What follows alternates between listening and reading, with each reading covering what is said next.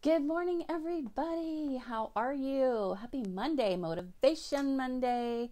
Coffee with Priscilla number 260. How are you, everybody? So exciting to be here with you on Monday. I missed you last Monday. We were all reflecting and thinking of Martin Luther King, were we not? Awesome. So today we're going to look at our I Am card of the week in my amazing I Am journal that my friend Wendy Rube gifted to me. Sorry. Ooh, it was gone. All right. I am open. Oh my goodness. I love this one. I am open. Beautiful, beautiful, beautiful. I am committed to seeing, hearing, and listening to new adventures, new places, meeting new people, new perspectives, new wisdom, new relationships, and I feel free of expectations. I am open to being guided to rather than forcing things to gain certainty. Open for me means to trust, to have faith, and to grow a belief in myself that I will figure things out along the way, especially when there is uncertainty as to what will come next. Now, Friday, we were open to love, right? And how we are open. I mean, guys, these just always, come together. They do, and I love it. I love it, and I hope you do as well. Okay, let's see what Velma has to say, and then let's chat for just a minute, okay? Hidden treasures in secret places, January 27th. Let's see what we got going on here. God's word says, I wish above all things that you should prosper and be in good health, even as your soul does prosper. There's a difference between surviving and thriving. Just because you have escaped the real traumas of life and are just getting by does not mean you are prospering. I believe that God wants his people to thrive. As you study the word of God and your soul begins to prosper, the rest of your life will follow. Find his promises and claim them as your own. Awesome. Hey, Dawn. Hey, Mark. Wow.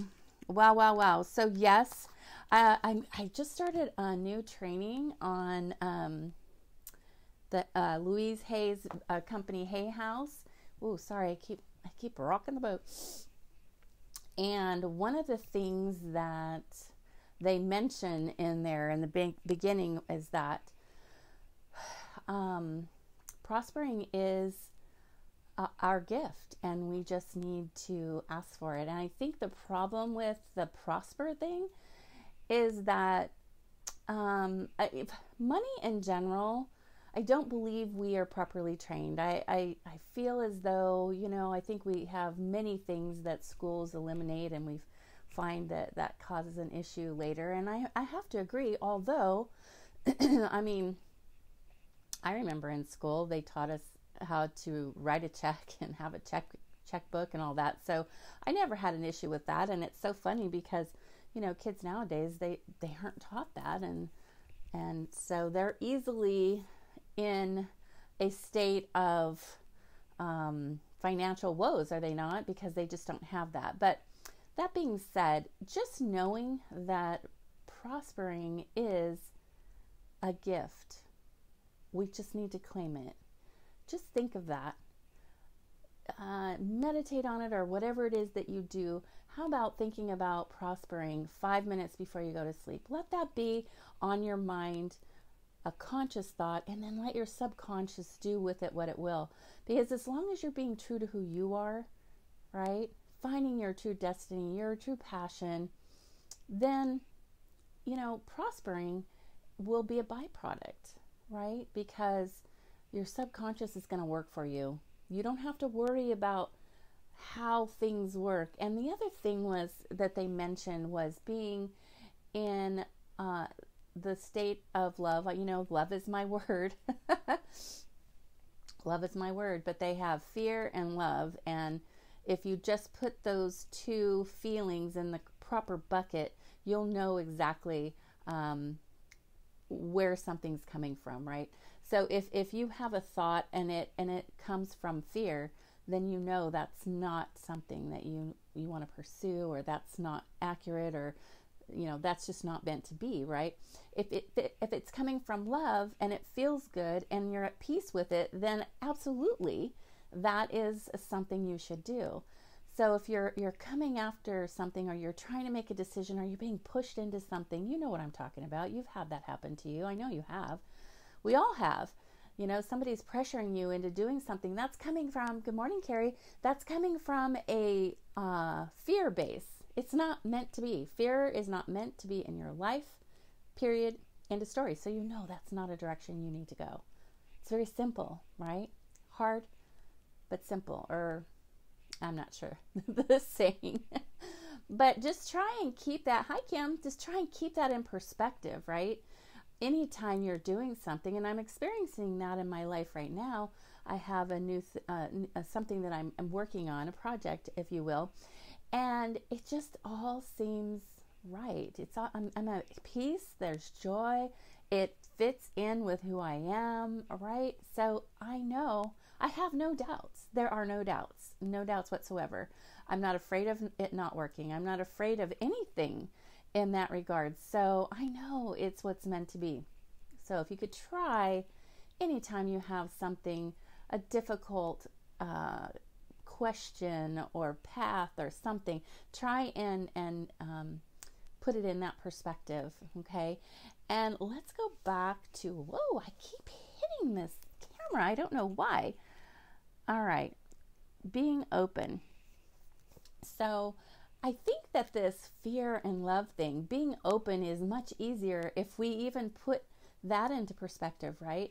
You just need to always, whenever you're feeling uneasy or anxious about something, is that coming from fear or love? I don't think that's from love. I guess sometimes they can sort of intertwine, but I think they can intertwine only because of your own belief system. So here we go, right? Thoughts turn into things. What we think we become. We can control what we think. We can. We're the only ones who can. Nobody can tell you what to think. Nobody can. So hold on to that. I remember going through a really difficult time a few years back, and there were a lot of things in my life that I was not in control of, but I never ever submitted to letting anybody tell me what I could. At the time, I wasn't thinking what I think, but that's what I meant. But I was very adamant. This is my life. I choose how my life goes. Nobody else.